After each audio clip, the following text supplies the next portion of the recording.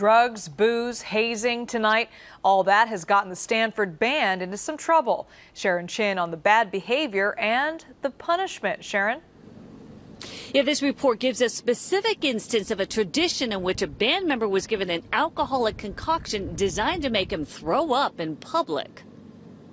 Ipecac. This herbal extract will help you play in tune. It's like something from a movie, but at Stanford, the punishment is real. A university investigation says the Stanford marching band violated the school's policies on alcohol, illegal substances, hazing, and sexual harassment on several occasions in the last 4 years. So for the next year, the band can't travel with sports teams or serve alcohol at its events. It's a talker on campus. Why do we have to show up to games without a band? On the other hand, I know that they've been investigated for violations in the past, so I can understand why the punishment was handed out.